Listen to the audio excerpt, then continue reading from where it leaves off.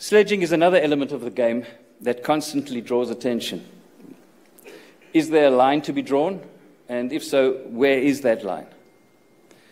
Banter, even elements of gamesmanship, have always been a part of the sport, and in my view play a part in adding to its mystique and unique character.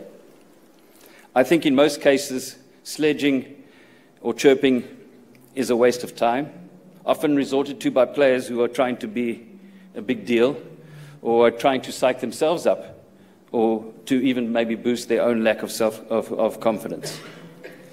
And very often it is counterproductive. We tried to unsettle Steve Waugh on a number of occasions by asking him what it was like to be the unpopular twin, with Mark getting all the toys when they were growing up.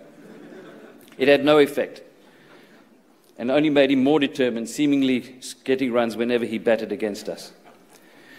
Pat Simcox is someone I played with who always loved to have a few words. Matthew Hayden's career was in two parts. In the first, he had a very unhappy tour of South Africa, suffering a string of low scores in the series. In the second innings of the final test, as he walked into bat past Pat Simcox at Gully, Pat said to him, "Don't worry, Matt, Don Brandman also made a duck in his last test innings."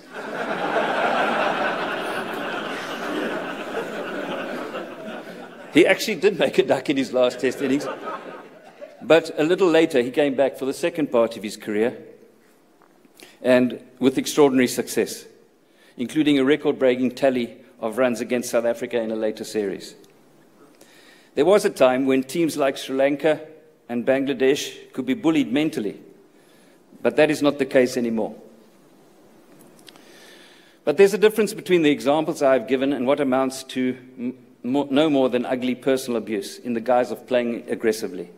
That type of ugly behavior is not what sport, never mind cricket, is all about, and is simply unacceptable. And it is the latter that we are attempting to get rid of.